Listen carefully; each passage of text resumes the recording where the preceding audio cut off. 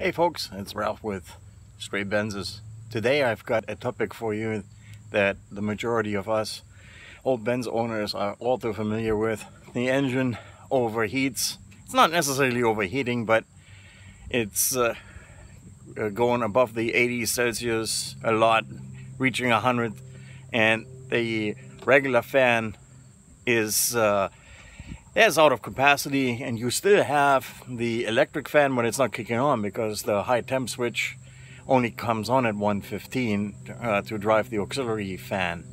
Here's a solution of how to kick on the auxiliary fan a little bit sooner than that.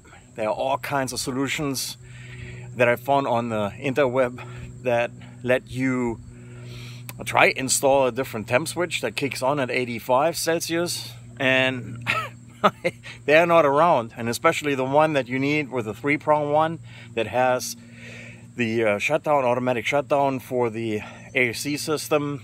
And there are all kinds of other things that mess around with the original equipment. They let you install something in the water circuit as a temp switch or something like that. Here's an elegant way to get all around that and still let the auxiliary fan come on a little bit sooner. Here's the kit that I used to add an additional temperature switch into the circuit of the regular engine temp switch that exists on the engine. It has a temperature switch set to 180 degrees Fahrenheit, cuts out back at 160. Here's the probe that goes onto this switch. This probe gets pushed into the radiator coil. And yes, I know some of the purists of you all cringe at this. It is, however, an awesome alternative than to mess around with the original equipment. And it also comes with a relay wiring harness. Here's the part number from this company if you're interested. They go on eBay or some other outlets. And I go into a little bit more detail about the parts that came with it. Here are the details about the parts. It has a couple of zip ties, these cable connectors that I'll show you where to install them, the foam pad for the temperature probe, the temperature probe extension that screws onto the temp switch.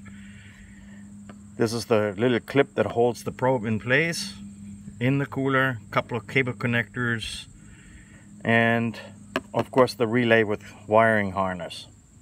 This diagram shows the plug with the relay and the wiring harness with the various wires. And here is my adaptation. Sorry for the sketch quality, but I had to make do with what I had here. And what I did is I used the temperature switch that's installed up on the engine in the cooling water circuit. So that's right there with the T-stat on the engine. I used the two wires that are providing positive to the fan.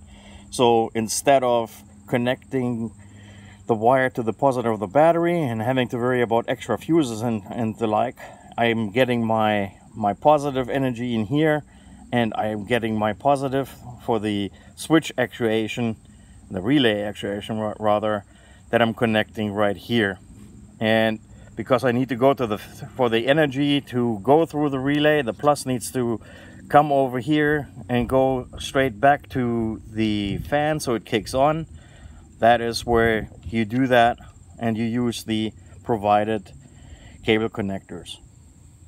And you don't have to worry about any of these little things because you're not installing brand new fans, and thus you don't have to worry about the extra fuses. Here's the finished product. There was a hole already installed in the bay here, so I didn't have to drill anything. Used a screw to install my relay and the wiring harness, the plug for it. Ground I got here from the ABS holder. Just use the screw, install the ground wire. Then I had to come over here, install the temperature probe. I used something else this nifty little stuff that you can get from any auto store that helps you cover up wire so it doesn't look cluttered. You use an awl to slowly but surely make and wiggle enough room in the cooler fins. Be very careful so you don't mess it up, but at least you need to have enough space for the round probe to go all the way through. It comes out here. You can barely see it. There's a foam pad that goes in front of it. The clip goes here, and I put some additional insulation material here so the probe doesn't cool. And the positive wire and the fan power I routed through here, coming up all the way here to this switch. This is the switch, and the connector here up here, the plug was super, it eventually came off. I still need to tape that off, but this is just also to demonstrate where the wires are. You come out here and you use these wire connectors here to get your end positive to your relay and the switch, and here the other one needs to go back through the circuit and the relay back up here, so you can then provide the energy such that your regular fan comes on when the temperature is too high.